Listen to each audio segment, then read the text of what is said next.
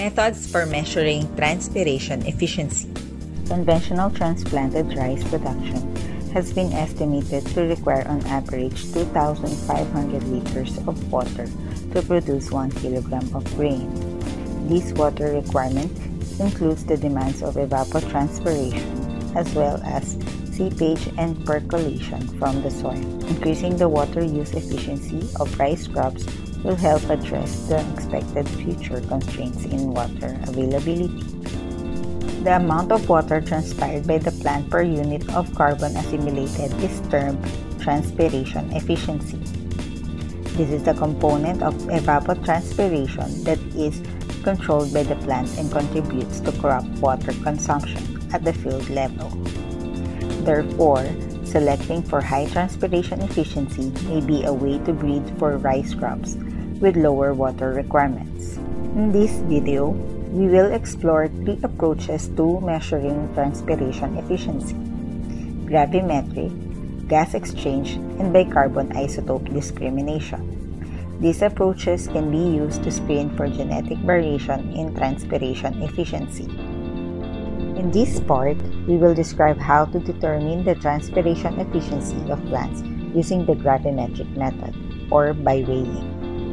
The main advantage of using containers such as pots and cylinders in determining transpiration efficiency is that the exact amount of water accessible to the plant can be controlled.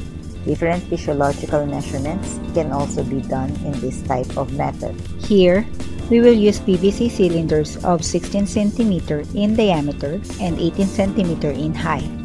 To set up a greenhouse study, use cylinders sealed at the bottom, but with a hole plugged with a removable stopper in case draining is desired. All cylinders are cleaned, dried, and checked for leaks. It is important for all cylinders to have a uniform amount of dry soil and degree of compaction, resulting in the same volume of soil in each cylinder. To do this, dry greenhouse soil is sieved through a 3.5 mesh with about 5.6 mm opening. Before filling the cylinder, the empty weight is recorded. A plastic liner can also be inserted inside the cylinder for root studies. A laptop connected to the weighing balance is used for more efficient recording. After recording the empty pot weight, the weighing balance is steered to 0 before filling the cylinder with soil. The cylinders are then filled with the same amount and compaction of soil to the same height in each cylinder. The cylinders are continuously filled with water until no bubbles are coming out. Let it stand for 2 hours, then loosen the plugs to gradually drain water out overnight. In the morning, put the plugs back and weigh the cylinders to determine its weight at filled capacity. The cylinders are labeled before sewing.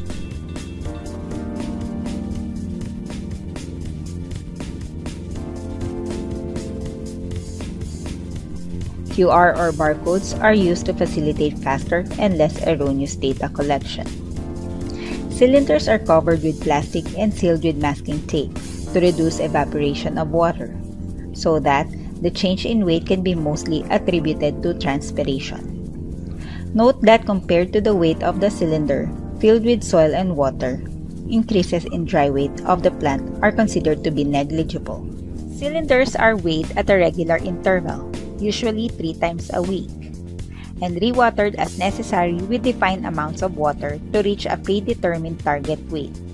For drought treatments, we don't advise to allow the plants to undergo a progressive dry down, because larger plants will take up water faster and therefore become drought-stressed faster, affecting their water uptake rates. Here is an example of a file with corresponding target weights for each weighing date. This Excel sheet shows how targeted weights are calculated and how plant water uptake can be monitored from covered pots. To schedule a controlled progressive dry down in drought stress treatment, researchers can decide on the rate of soil moisture decline over time. Soil moisture levels are determined as a percent of filled capacity, drying down from 100% of filled capacity. In this example, we planned for soil moisture to decline by 10% every 2 to 3 days, which can be seen in the formulas for target weight that show the target percent of filled capacity times the amount of water at filled capacity plus the weight of the dry soil and empty pot. In well-watered treatments, a constant target weight at every weighing date can be used, either at filled capacity or above filled capacity for lowland rice. The actual weight is determined by weighing just before rewatering on each date. At the end of the experiment, the shoots are harvested and placed in 70 degrees Celsius oven for 3 days. Water uptake on each weighing date is determined as the difference between the target weight and the actual weight upon weighing. Cumulative water uptake is determined as the sum of water uptake values on each date. We often exclude the first 1 or 2 weighing dates from the measurement, since that is when the plants are very small and water uptake values are not exact. Transpiration efficiency is calculated as kilograms per liter or the weight of the dry shoot per liter of water transpired over the growth period.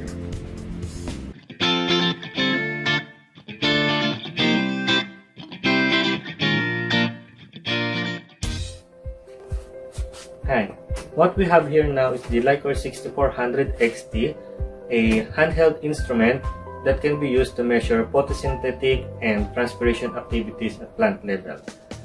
It is done by computing the rate of change of carbon dioxide and water with time with the part of the leaf enclosed in the chamber. Air supply entering the system is modified to control condition by the mechanisms installed in the instruments. So temperature, humidity, carbon dioxide concentration can be set by regulating the airflow in the chamber from the console. So with the chemical tubes that installed at the site. So this includes the desiccant and CO2 scrubbers. It is powered by 2 rechargeable batteries placed in the allotted compartments at the right side. Scrubbing mechanism is located on the other side with the CO2 mixer and concentrated CO2 cartridge. So this is the mixer system and CO2 concentrated cartridge. So this tube contains liquefied pure carbon dioxide as a source of carbon dioxide in the system. Users should read the Lycor 6400 manual to understand how the instrument is operated. The warm-up checklist on the first page of Chapter 4 should be run through before each set of measurements, which takes 5 to 10 minutes and includes checking the temperature, light, and pressure sensors. Good latching for chamber closure and gaskets condition play a vital role to prevent leaks from and into the sample chamber. At this stage, taking measurements with the leaf samples are now ready. Set and check the desired chamber conditions, light, airflow, reference carbon dioxide, temperature, and constant humidity. Clamp the leaf into the leaf chamber and monitor the values and graphs in the console LCD.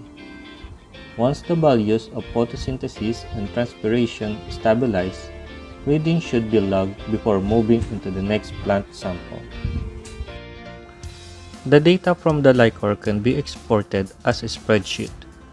For transpiration efficiency, the key measurements are A, or the photosynthesis rate, and the cond, or the stomatal conductance. We calculate the instantaneous transpiration efficiency as A over GS.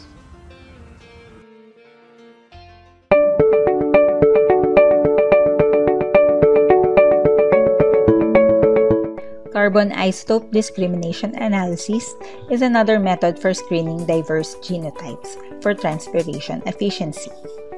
The principle behind carbon isotope discrimination is that the different isotopes of carbon in the air, specifically the most abundant C12 and the higher molecular weight C13, have different sizes. The size of the carbon atoms affect their ability to diffuse into the stomatal cavity and be incorporated by Rubisco. Environmental factors including soil moisture and light levels can affect stomatal aperture and can be reflected in carbon isotope discrimination levels. In this part, we will show you how to do the leaf collection in the field and prepare the samples for 13C analysis. First, prepare ahead of time. QR or barcode labels are placed on paper envelopes to be used during the sampling and kept in order of the plots arranged in the field. In the field, we collect 10 pieces of young, fully expanded leaves randomly in a plot. The leaves are rolled up and tied before placing inside the paper envelopes for easy handling of dried samples during grinding. Especially for drought studies, the youngest leaves tend to show the largest genotypic difference in transpiration efficiency. It is better to avoid including older leaves in your sample collection. The leaf samples are placed in an oven set to 70 degrees Celsius and allowed to dry for 3 days. After 3 days, sample will be ground using a ball mill with less than 18 mesh, which is required size of 13C analysis. After every sample, the grinder is cleaned with a paintbrush and vacuumed to remove sample particles left in the grinder. Then, the sample holder and ball mill are wiped with paper towel with ethanol. Ground rice plant tissue is weighed in a tin capsule and dropped by the autosampler into the furnace at 950 degrees Celsius. In an atmosphere of oxygen, the sample is rapidly combusted and transformed into gaseous carbon dioxide and nitrogen products. The water byproducts from the gas mixture is removed by a trap containing anhydrous magnesium perchlorate. The gas mixture of carbon dioxide and nitrogen gas resulting from combustion are then passed into a gas chromatograph column where the carbon dioxide and nitrogen gas are separated and then bled into a mass spectrometer. In the mass spectrometer, the sample gas molecules are ionized, formed into a beam, accelerated by electric field, deflected in a magnetic field, and finally detected according to ion-mass ratio. The carbon-13 results from the GC-IRMS analysis are typically provided as small delta carbon-13 values in units of per mil, which represent the carbon isotope composition of the plant sample as compared to the reference material, which is the Vienna P dibelemnite. The small delta carbon-13 values from plant tissue are negative values and can be converted to big delta carbon-13 values using the equation as shown, which factors in the isotope composition of air. Lower big delta carbon-13 values indicate a greater degree of transpiration efficiency. After learning the different ways to measure transpiration efficiency, it is also important to know about measuring water use at field scale. Water use efficiency is the percentage of water supplied to the field that is effectively taken up by the plant. We have the flow meter here, and the bulb is measure how much water input we have in the area in the per plant. Since we are not usually the farmer's part practice, we open the bulb and just let the water go without any computation. Since we are computing the volume of water per plant, so we use the flow meter. we will just simple taking the initial reading and using the gauge inside the plot. We have the stick, we call it stick gauge, to measure how much water are already in the field. And by the use of gauge, we maintain the 5 centimeter, and after the 5 centimeter depth in the plot, we will take the final reading. So from then, we will take the initial minus the final reading. You can get the volume of water by cubic centimeter.